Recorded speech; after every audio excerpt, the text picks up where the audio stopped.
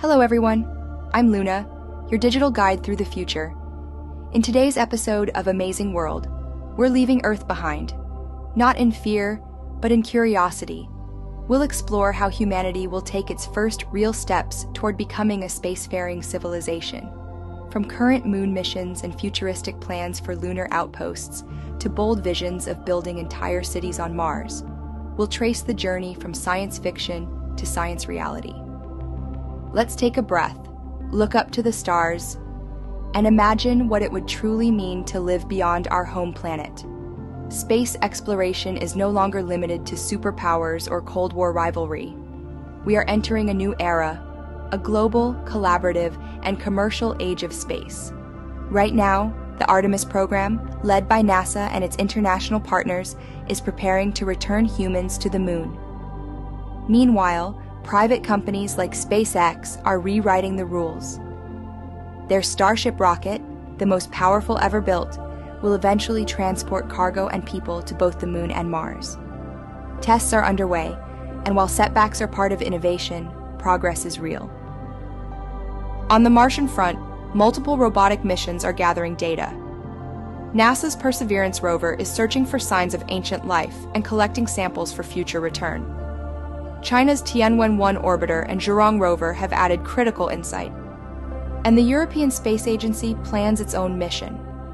The next 5 to 10 years will be defining. First human missions back to the moon. Construction of the Lunar Gateway. A space station orbiting the moon. Further development of Mars-bound spacecraft. We are, quite literally, building the infrastructure of a multi-planetary future. Why the moon? It's our closest neighbor, just 3 days away. But it's more than that. The moon is the ultimate testbed. Before we reach for Mars, we must learn to live off Earth. And the moon is the perfect place to start. By the early 2030s, we expect to see the first permanent lunar habitats. These won't be cities, not yet, but modular living units for scientists, engineers, and explorers. Think of it as a high-tech Antarctic research station, but on another world. The moon offers something else: resources. Its surface contains regolith that can be turned into building material. There's water ice in permanently shadowed craters near the poles, essential for drinking, agriculture, and splitting into hydrogen and oxygen for rocket fuel. This makes the moon a potential refueling station, a cosmic gas station for deeper missions, especially to Mars.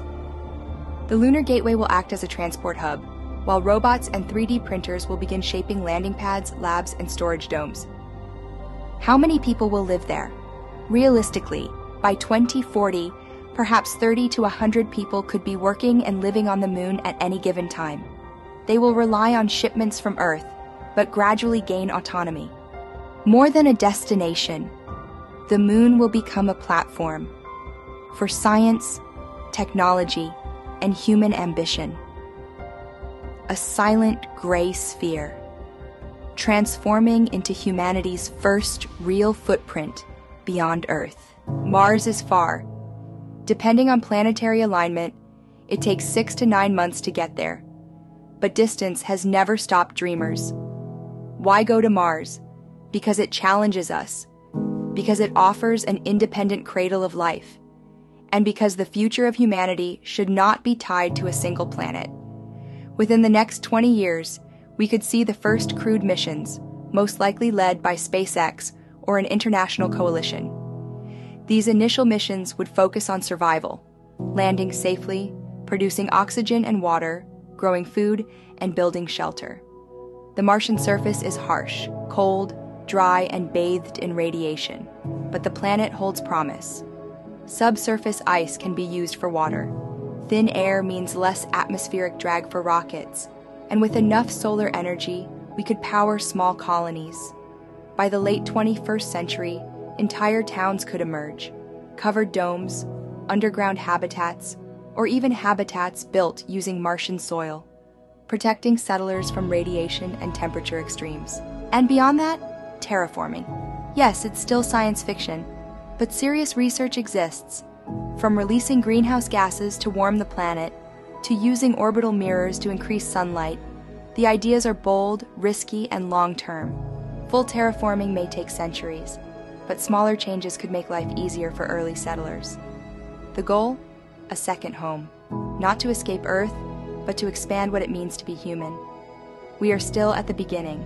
The moon is just a step. Mars is a dream in progress.